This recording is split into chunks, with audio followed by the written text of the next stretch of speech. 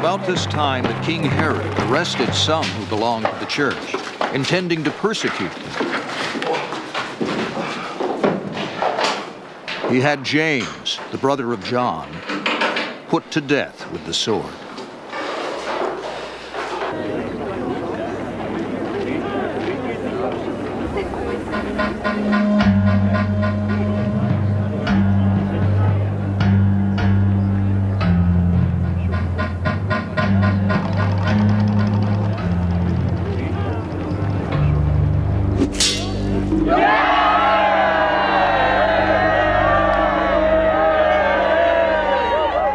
When he saw that this pleased the Jews, he proceeded to seize Peter also. This happened during the Feast of Unleavened Bread.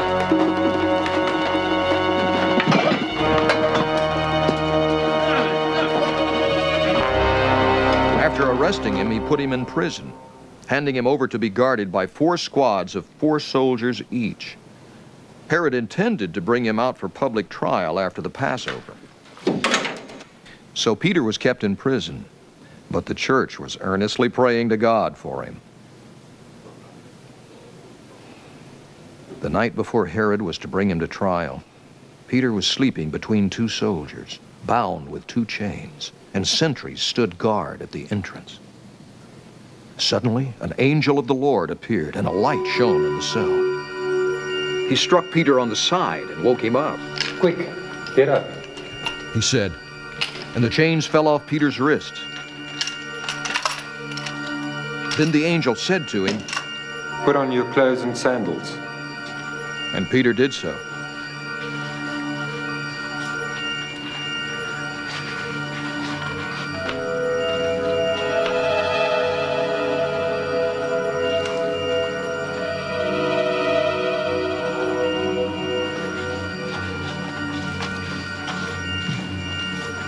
Wrap your cloak around you and follow me. The angel told him.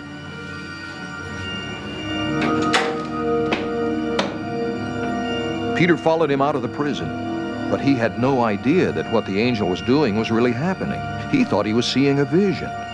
They passed the 1st and 2nd guard and came to the iron gate leading to the city. It opened for them by itself, and they went through it.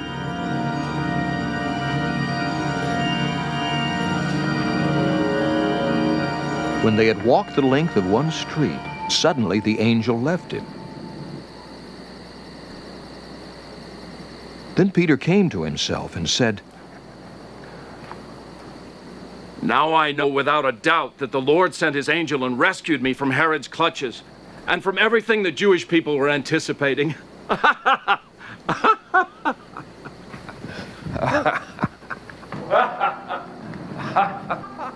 When this had dawned on him, he went to the house of Mary, the mother of John, also called Mark, where many people had gathered and were praying.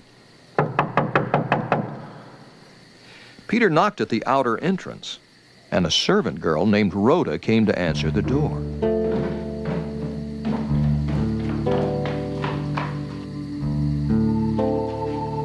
When she recognized Peter's voice, she was so overjoyed she ran back without opening it and exclaimed, "Peter is at the door!" "You're out of your mind," they told her. When she kept insisting that it was so, they said, "It must be his angel." But Peter kept on knocking.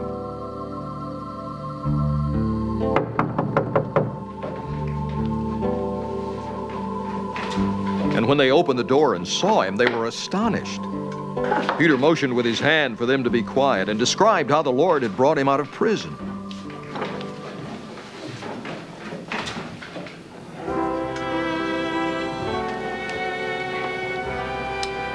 "Tell James and the brothers about this," she said, and then he left for another place.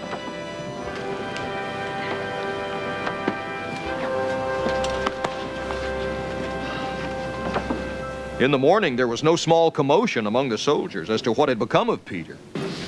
After Herod had a thorough search made for him and did not find him, he cross-examined the guards and ordered that they be executed.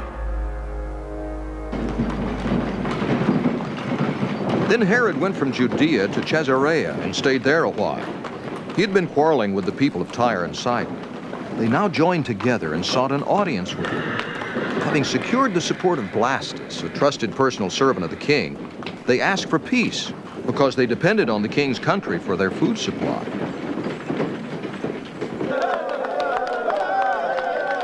On the appointed day, Herod, wearing his royal robe, sat on his throne and delivered a public address to the people.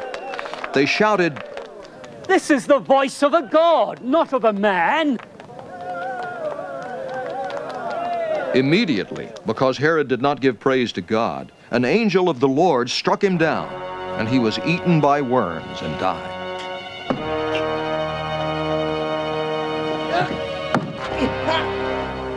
But the word of God continued to increase and spread.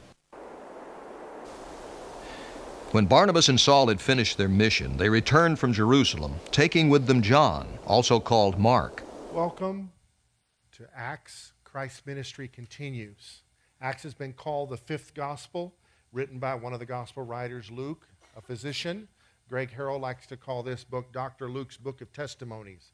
It's the stories of the early church as they took the assignment given them by Jesus to preach the gospel everywhere and make disciples, teaching them to observe everything he commanded. This is how they function.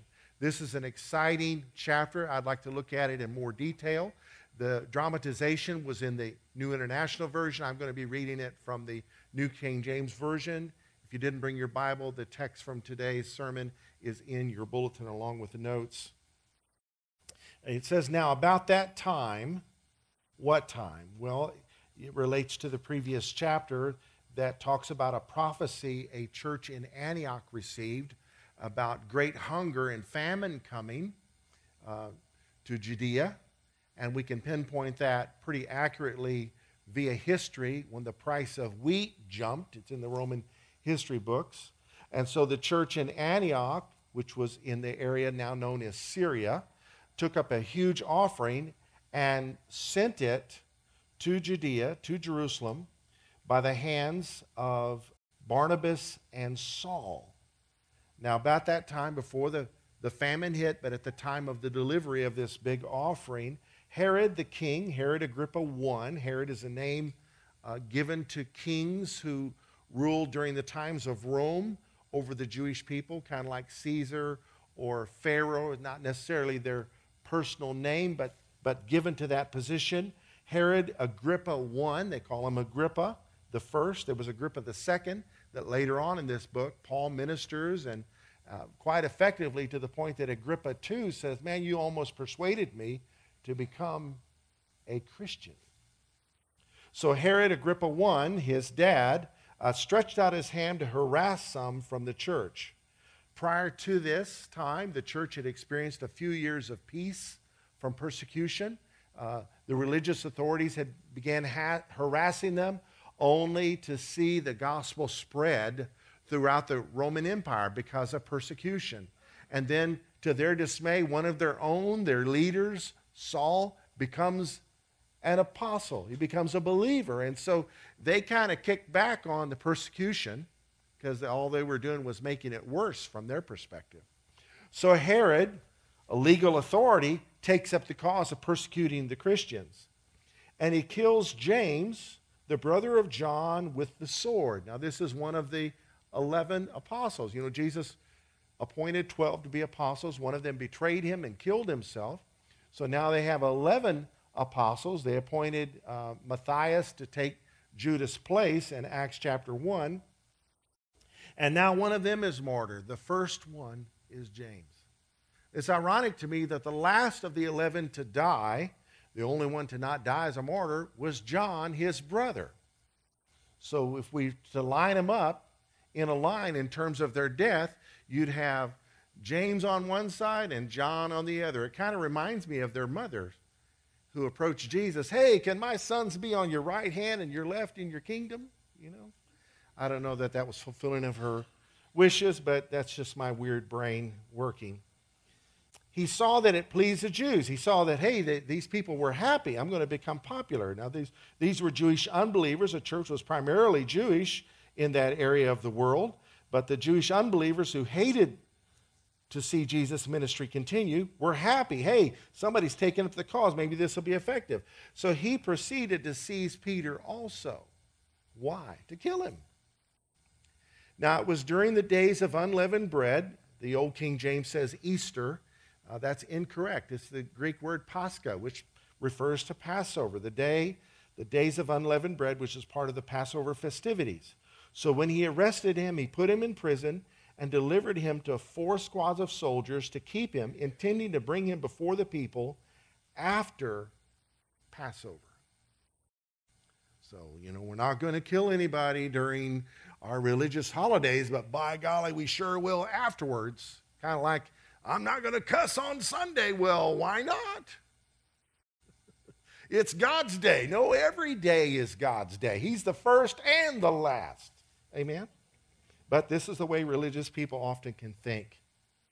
Somehow it's a Band-Aid to cover their wickedness. But meanwhile, God sees all and knows all. Therefore, verse 5, Peter was kept in prison, but constant prayer, that is fervent prayer, unceasing prayer, was offered to God for him by the church. You reckon? One of their leaders is gone, and here's another one's fixing to go, so they began to pray up a storm. And when Herod was about to bring him out, that night Peter was sleeping, bound with 2 chains between 2 soldiers, and the guards before the door were keeping the prison. Boy, that seems like some extreme security measures, right? But in Acts 5, Peter had been in this same city, delivered from prison. And the next morning, nobody knew where he was, and he was back preaching again. So they had to take extra precaution. There were like 16 soldiers guarding him 24/7. In this case, probably 24/3 or 4. Even to the point of sleeping in the same room, chained to him. But that's not too much for God, amen? Now behold, an angel of the Lord stood by him, and a light shone in the prison, and he struck Peter on the side and raised him up, woke him up, and saying, "Arise quickly," and his chains fell off his hands. Verse 8, then the angel said to him, "Gird yourself, tie on your sandals," and so he did. And he said to him, "Put on your garment and follow me." Get dressed, get ready, we're fixing to go. So he went out and followed him, and did not know that what was done by the angel was real, but thought he was seeing a vision. When they were past the first and the second guard posts, they came to the iron gate that leads to the city, which opened to them of its own accord. And they went out and went down one street, and immediately the angel departed from him. And then Peter had come to himself. He realized he wasn't dreaming. He said, "Now I know for certain that the Lord has sent his angel and has delivered me from the hand of Herod and from all the expectation of the Jewish people." I get to live. Yes, God did it again. A few months ago in March, Brother Yun, whose biography is in a book called The Heavenly Man, came to Granbury and spoke at the Way Church. And he shared how God had delivered him from prison twice, but on other occasions he didn't deliver him. The most amazing deliverance was the precautions that had been taken to keep him from escaping. In his case, he wasn't sleeping in a room with guards chained to him. In his case, they broke his legs to make sure he couldn't leave. And one day he woke up, and the Lord just strongly impressed him he was going to die if he didn't get out of there. So he prayed, said, "God, I can't leave." The Lord impressed him, "You're going to die unless you get out." So he thought, well, I got to try. And so he called the guard, says, "I need to go to the bathroom. I need to use the toilet."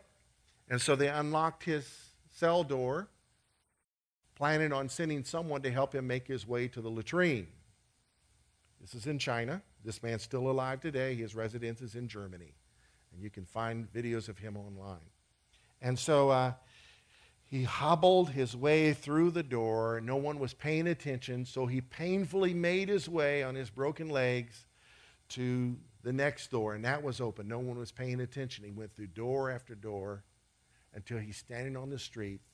A car pulls up, and he jumps in the car and says, "I need for you to take me somewhere." And the car sped off. And he says, "I'm going to pay you, but I need to get money from where we're going." And so he went to an apartment building where some believers lived. and he hobbled his way up the steps, knocked on the door, and a little girl answered the door. And, Brother Yoon, we've been praying that God would set you free. There wasn't necessarily a prayer meeting going on at that time, but they gave him some money. He made his way back to the cab, to the car, and he realized he had been healed. Now, later he wound up back in jail, and even in another country, and the Lord delivered him another way through legal means, and it was another painful process. The book of Acts is full of stories like this. There's riot and revival. There's disappointment and ecstasy, agony and wonders.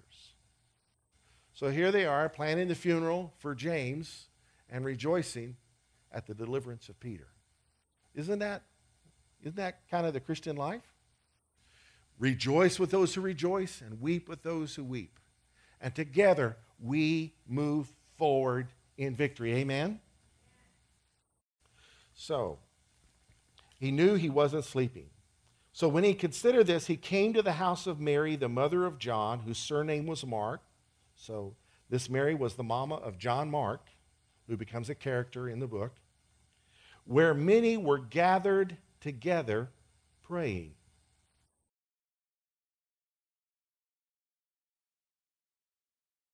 And as Peter knocked at the door of the gate, a girl named Rhoda came to answer. When she recognized Peter's voice, because of her gladness, she did not open the gate. She got so excited she forgot to let him in, but ran in and announced that Peter was outside. They said to her, "You're beside yourself." But she kept insisting that it was so. So they said, "It is his angel." They just couldn't believe it. Asking God for things and can't believe that he came through. And why did they say it was his angel? Well, it's believed then and even by some now that everybody has a guardian angel, and the guardian angel looks just like the person they're guarding. So he must be dead, his angel's at the door. So Peter continued knocking. Verse 16, and when they had opened the door and saw him, they were astonished. Great people of faith, aren't they? Isn't God awesome? That our faith does not have to be dishonest, that our faith does not have to be perfect or pretended, that we can be real, that we don't have to say, I don't have a code. If you're sick, you're sick. You don't have to say you're not sick. You can be honest. They were astonished. What? The world, God heard our prayers. But motioning to them with his hand to keep silent, y'all quieten down. I'm in danger here. He declared to them how the Lord had brought him out of prison. And he said, go tell these things to James and to the brethren. And he departed and went to another place. Now, who is James? He's the brother of Jesus, the leader of the church in Jerusalem. And to the brethren, who were they? They were the other church leaders. Look at this. Here are church members meeting for prayer in the middle of the night, and there's no officials there. How dare they? If you've been part of a church where you are forbidden to have meetings in your home that have anything to do with the ministry that Jesus wants us to continue, you need to change churches. And if your meetings have become gossip sessions, repent. Repent. Confront. Somebody speak up and say, hey, we're going south with this conversation. We need to stop. Let's pray. It's controlling of leadership to forbid people to use their homes to further the ministry of the gospel because somebody might sin. I heard of one church, they didn't want any phone books because people might call each other and talk bad about one another. So what if they do? Maybe the Holy Spirit will convict them and they'll repent and actually do something nice for the person that annoys the heck out of them.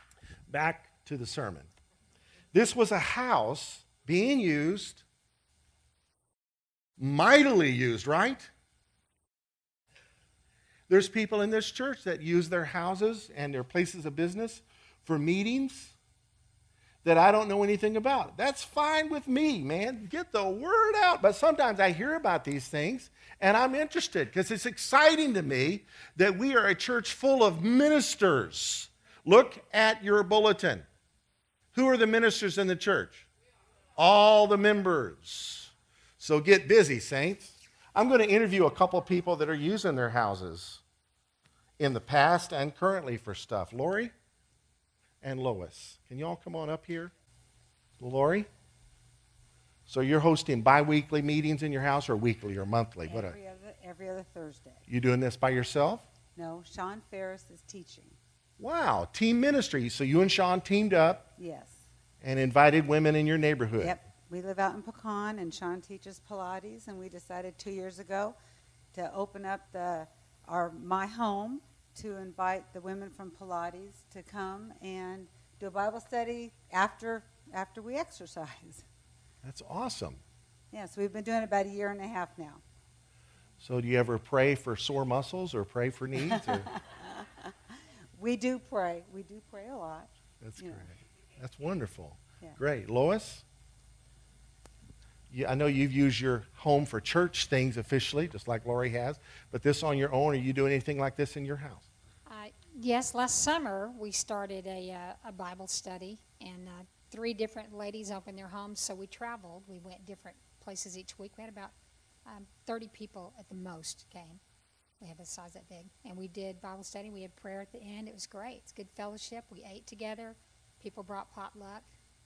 It was good. That's great. And currently I've got a little small group that's meeting in my house.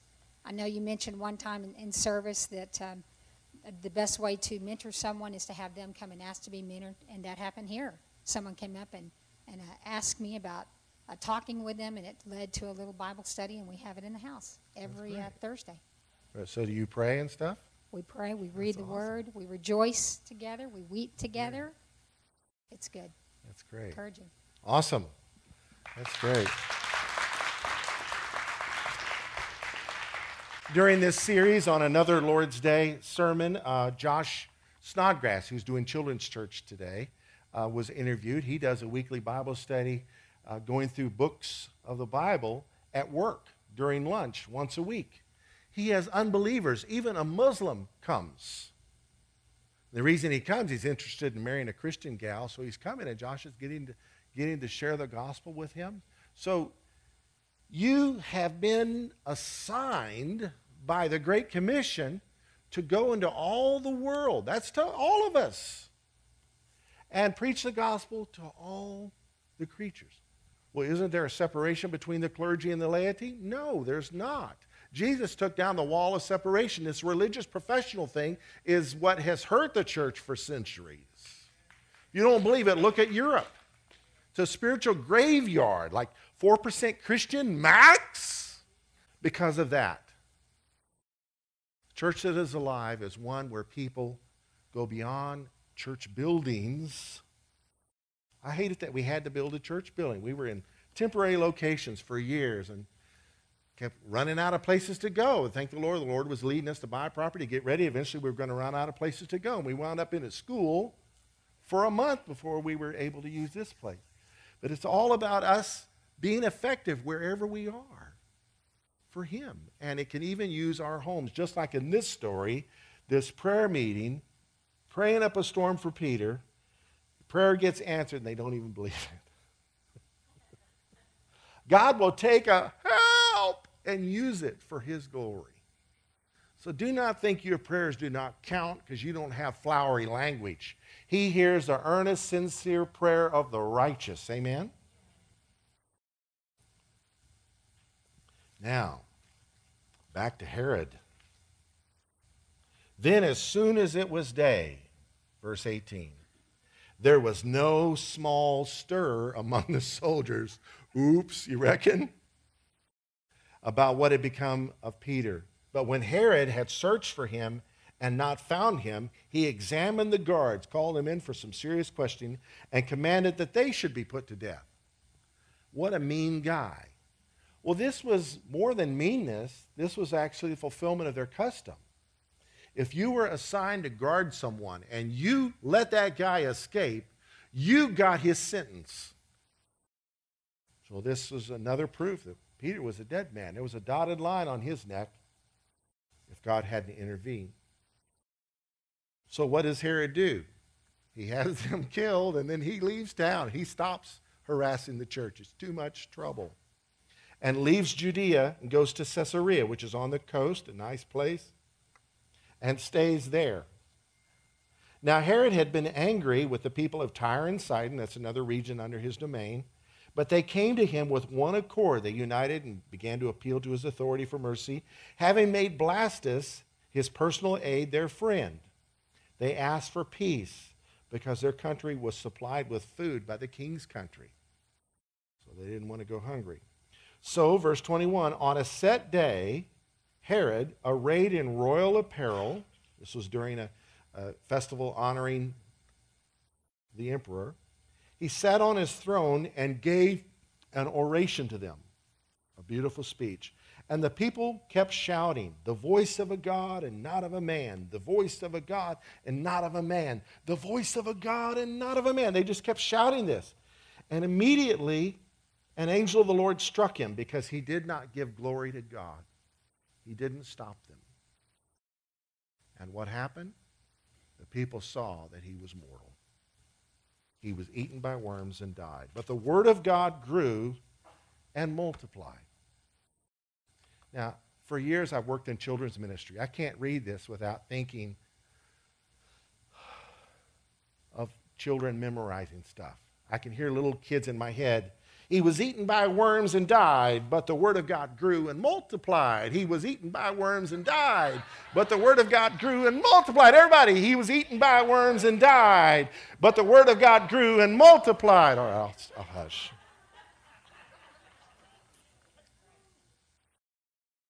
Barnabas and Saul returned from Jerusalem where they had fulfilled their ministry, and they also took with them John, whose surname was Mark.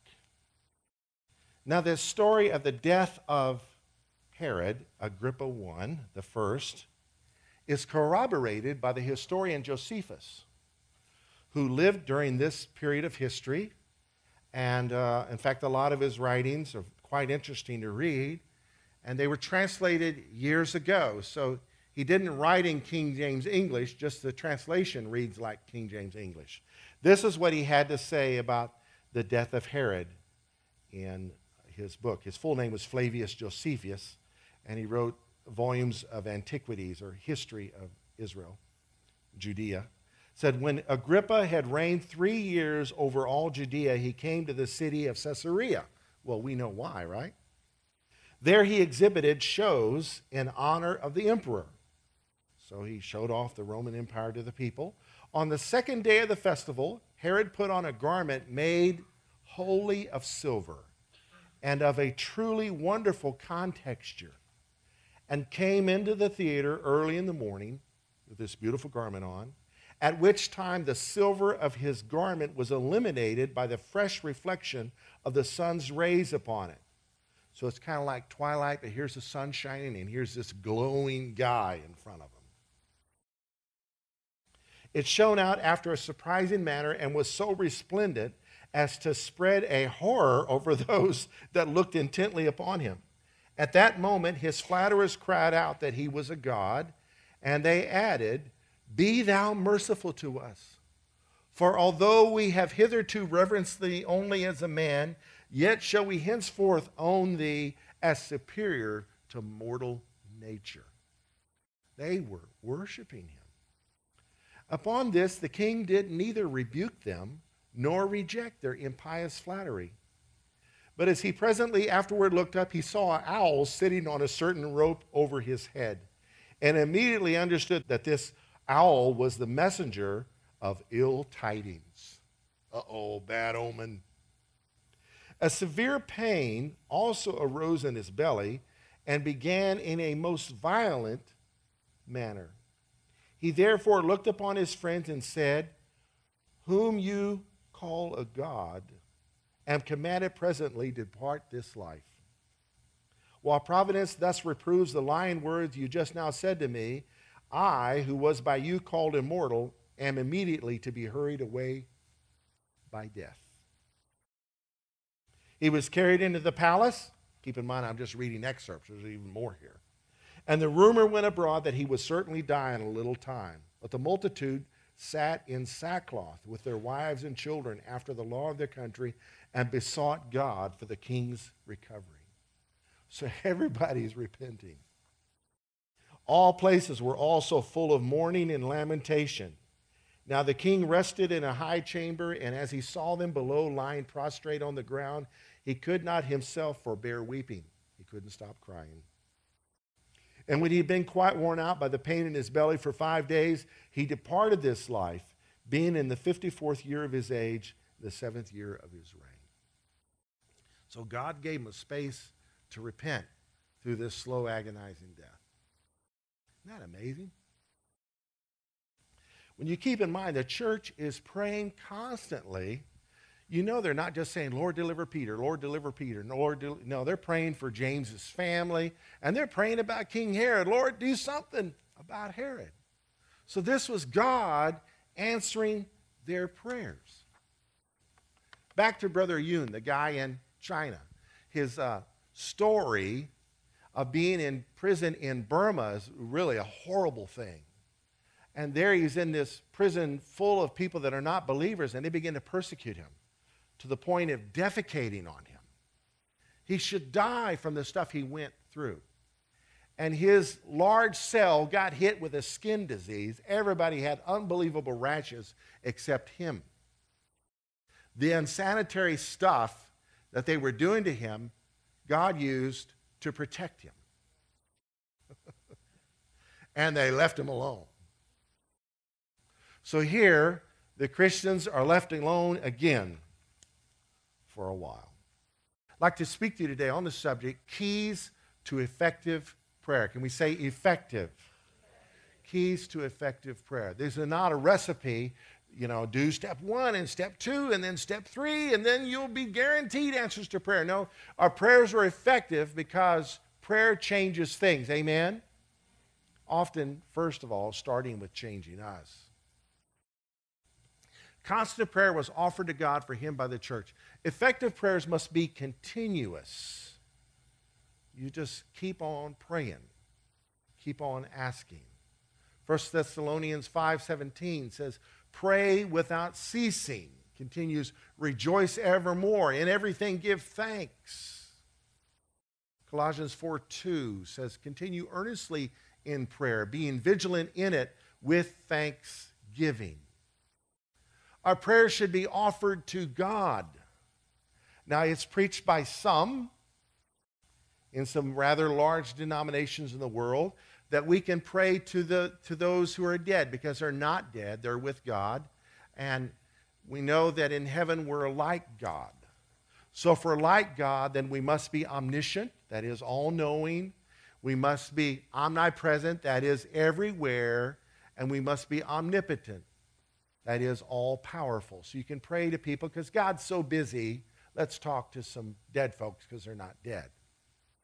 Jesus didn't pray that way. He didn't pray to Moses. He prayed all night long to God, and we understand he was God.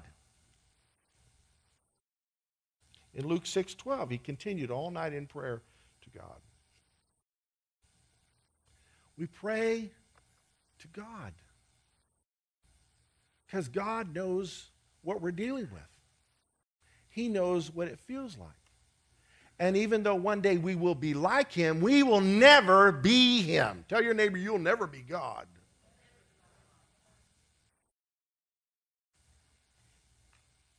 Now, Hebrews says we have a high priest who is easily touched with the feelings of our infirmities.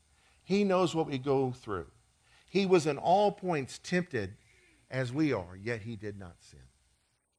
I understand in the medical profession, sometimes to train people in how to care for the elderly, they have them wear an aging suit for a few hours. An aging suit is, one of them is called the R70i. It sounds like some high-tech thing. What it is a set of coveralls that's really hard to move around in, painful on your joints, and hard to stand up straight when you're wearing this thing. It includes goggles that impairs your vision and earplugs that impairs your hearing, and gloves and shoes that impairs your feeling and makes you feel disconnected from the world. And when you wear this for a while, you're told this is what it feels like to be 100 years old.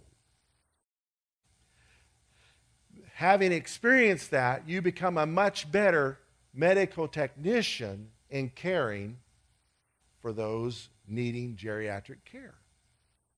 That's what Jesus did for us. He came and wore an earth suit for 33.5 years. He knows what it's like to be human. He's a high priest who's easily touched with the feelings of our infirmities, and he told us to pray to the Father in his name. Well, my prayers aren't being answered, so I'm going to try out Christopher for a while. You better be careful. You might get some demon intervening in your prayers. You pray to the Father in the name of Jesus and trust God to bring you the answer. In the meantime, pursue the Lord and his will for your life. Do not be distracted by shortcuts that actually are not shortcuts. You don't need somebody else to pray for you. Jesus is your intercessor. Amen. Philippians 4:6 says, be anxious for nothing, but in everything by prayer and supplication with thanksgiving, let your requests be made known to God, not anybody else. And the peace of God, which surpasses all understanding, will guard your hearts and minds through Christ Jesus. You want the peace of God? Let God know your needs. He knows them anyway, but by telling him, you're acknowledging he is God and you are not. Effective praying needs to be specific. They weren't praying, oh God, please be with Peter. He's already with him. Jesus said, I will never leave you nor forsake you. So you're asking him to do what he's already doing. Oh God, please be God. Thank him for being God. Thank him for being with Peter in that jail cell. But don't be asking him to do things that are already done. That's based on fear that your prayer is not going to be answered. Now, often our prayers are not answered like we think they should be, but they are answered in light of the agenda that God has for us. And what is that agenda? That we are all conformed. We're predestined to be conformed to the image of Jesus. God's agenda is to make you and I like his son. So that one day you'll wear that heaven suit. Amen? Jesus said in Matthew 7, ask and it will be given to you. Seek and you will find. Knock and it will be opened to you. Knock. Be specific. For everyone who asks, that is a repetitive thing, receives. And he who seeks finds. And to him who knocks, it will be open. This is an expression of faith. Continue asking.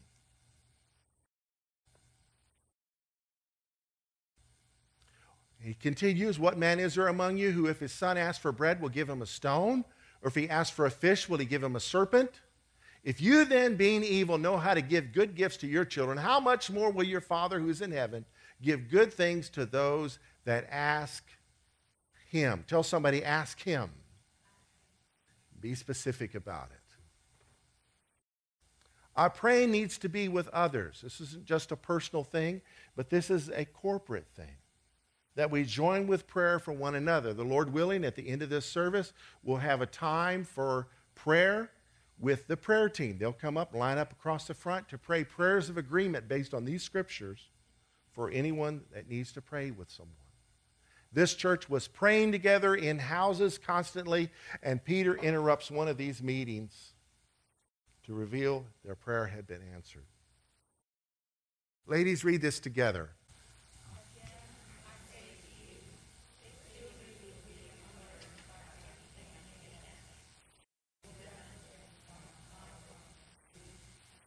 All right, men, read the same verse together. Again, I say to you, if two of you agree on earth about anything they ask, it will be done for them by my Father in heaven. Everybody together, verse 20. For where two or three gather in my name, there am I with them. Matthew 18:20. Now, often this verse is quoted to comfort those who are discouraged by a low turnout for a Christian event. Well, the Lord's here. No, this is a commission to pray together. It's in the context, to me, it's a promise that the prayers are more powerful when prayed with other people. Why? Well, God likes to see us dwell in unity, but also we help one another be more biblical, because it's possible to pray self-centered prayers. It's possible to try to use the Bible as some type of witchcraft manual. And it's possible to get discouraged in our prayers. So when we pray together prayers of agreement, we encourage one another. We help one another be more accurate. We help one another remember the things we're asking so that when God answers, we give him the glory. As a kid, I grew up hearing people request prayer because they were sick, and then when they were healed, I would hear them say, must have been a 24-hour virus. Like, man, would you people pray together so you can remind one another, wait a minute, we asked God to heal us. Let's give him the glory, amen? Yeah. Well, thank you, Lord, for 24-hour viruses. No, sorry. I better be nice. Our praying needs to be with others, with other people. Praying must be a part of our home life, not just a church building thing, not just a first day of the week thing or a seventh day thing, but a 24/7 thing, part of the culture of our homes and our houses. It can be with our families, it can be with our children, it can be with our grandchildren. Something neat. You don't have to have a full-blown church service and, praying the paint off the walls so the poor grandkids hate God. No, but you acknowledge God in your family and make sure prayer is part of your culture, where they remember Grandma prayed, Grandpa prayed, Mama prayed, Daddy prayed. Look what happened. Part of our home life. Peter came to the house of Mary, where many were gathered together praying. Could have been packed out praying, encouraging one another. Keep in mind, they were surprised. What are the results of praying effectively? Prayers are answered, right? Faith is strengthened. Hope is renewed. We know we're not alone. Results of effective prayer says that they avail much. A lot of good happens. James 5:16, the effectual fervent prayer of a righteous man avails much. What were some of the things that happened as a result of John Mark's mama's prayer meeting at her house? Well, I'm sure they were praying for James' family. Well, the Bible doesn't say that. It's true. But we do know that John came through the season of mourning, and during the course of his ministry wrote 5 books in the New Testament that are very encouraging to us today. Thank God for this prayer meeting. And we do know how church life goes, man. Somebody dies, we encourage each other. We pray together. There's a time to die, and there's a time to be born. There's a time to weep, and there's a time to laugh, a time to rejoice. There's a time for everything. And so no doubt they were praying for this family as well. And this family was praying, Lord, have mercy on Peter. Simon Peter's delivered from jail, not just jail, but death. Their evil enemy is removed publicly in such a way that, according to Josephus, man, people are fasting and praying for mercy. The son of the prayer meeting hostess goes with Paul and Barnabas on a mission trip. When we are people of prayer, our children are impacted. They just are, just the way it is. And what does John Mark do? He grows up and blesses us all by writing a biography of Jesus that we call the Gospel of Mark with Simon Peter's help. My final point is prayer changes things, starting with the one who prays. I do not lift myself up on a pedestal as the world's greatest example of prayer, but I can say that prayer changes things, starting with us. Back in 1985, I started a church with my wife saying, are you sure God told us to do this? Hey, I like the story better this way.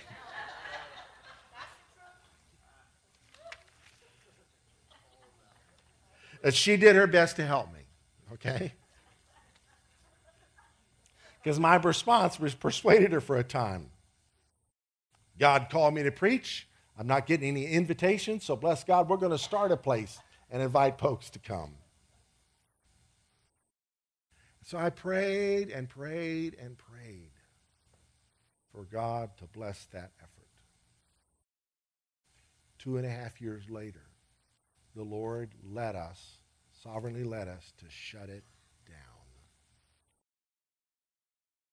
Changed me. And here we are 30 years later. Would not be here were it not for God answering prayer by changing me. The day after we closed the church, Church on the Rock sent a Ryder truck and filled it up with all of our church stuff. In 2.5 years, it was amazing the things we had as a little congregation. Filled it up and hauled it to the Cedar Creek Lake area where they had rented a John Deere store to start a church. And we fully furnished a church plant, minus the drum set. I've often wondered, whatever came of them? They're not in the John Deere store anymore. Did they close? What happened?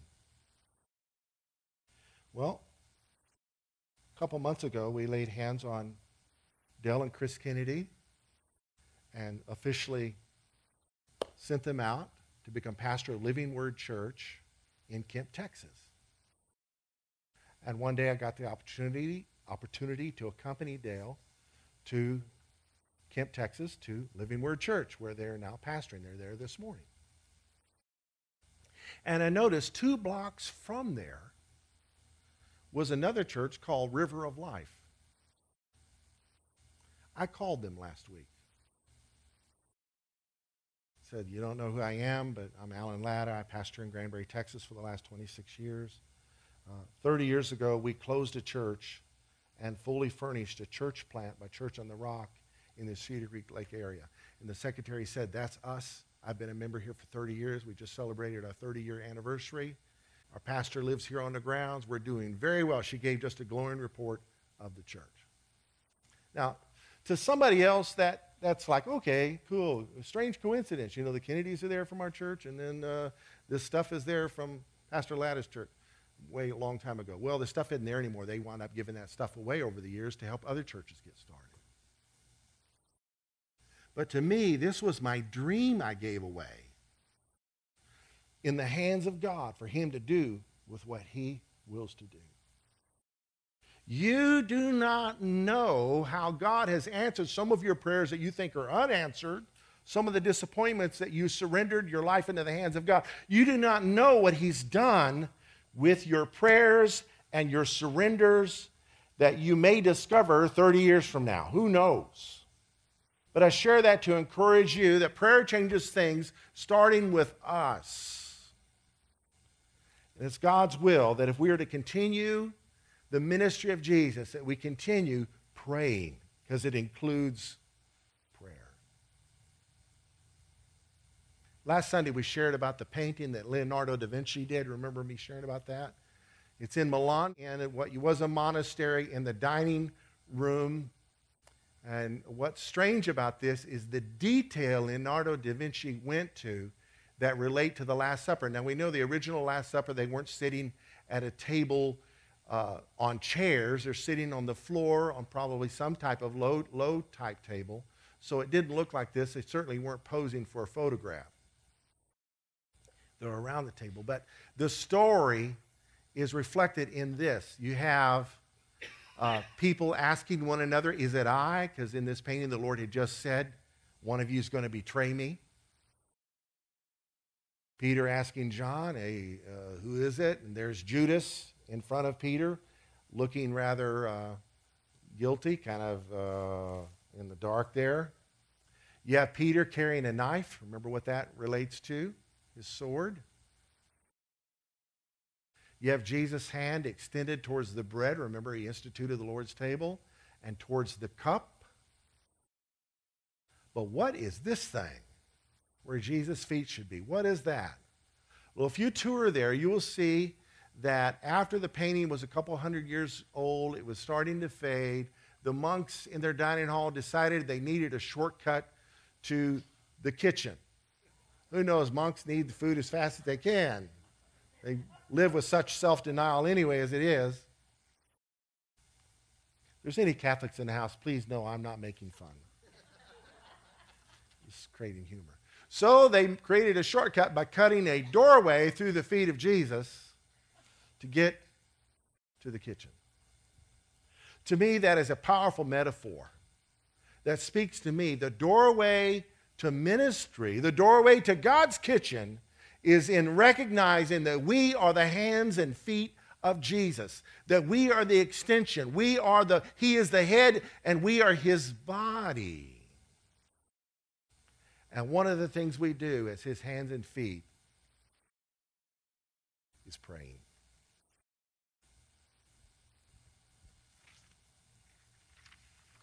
One of the songs we sang this morning is entitled, "Do It Again."